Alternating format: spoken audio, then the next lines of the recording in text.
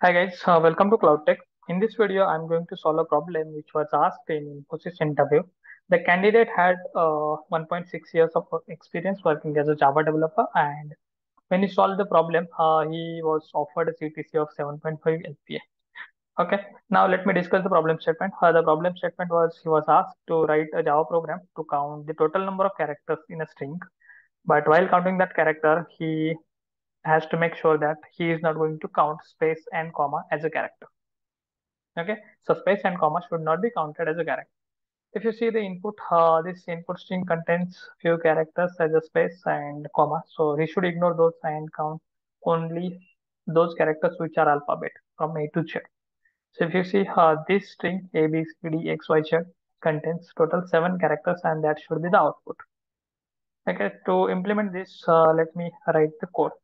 Okay, so here you can see I have declared a class which is count number of characters in a string, and inside that I have written a main method which is going to be my starting point for my program execution.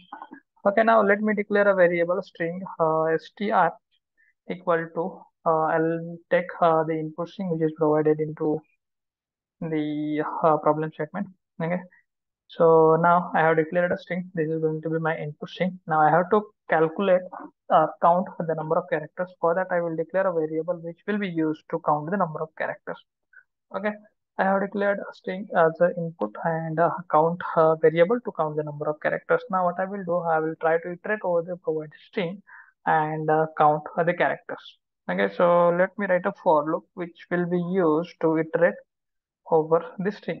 Okay, so for integer I equal to 0, I should be less than str dot length and I plus plus. Okay, this will be used to iterate over the string. Now while iterating, I have to check if string contains a space or if it is containing a comma, then I should ignore that. Otherwise, I should increment my counter so that I will be able to count the number of characters. So if string dot str dot char at I is not equal to space and str dot char at is not equal to char at of I is not equal to comma. If it is not equal to space or if it is not equal to comma, then only I should increment my count. So it should be incremented by 1.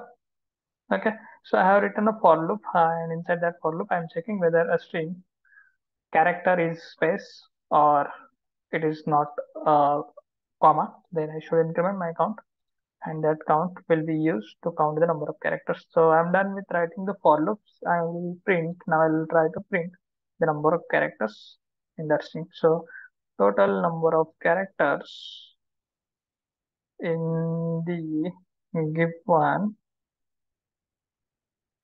string are, and let me print the value of this count. Okay, now let me run the program and see what is the output. So if you see total number of characters in the given string are 7, which is the expected output. Okay guys, so that's it from this video. If you like this video, please like, share and subscribe. Thank you. Bye bye.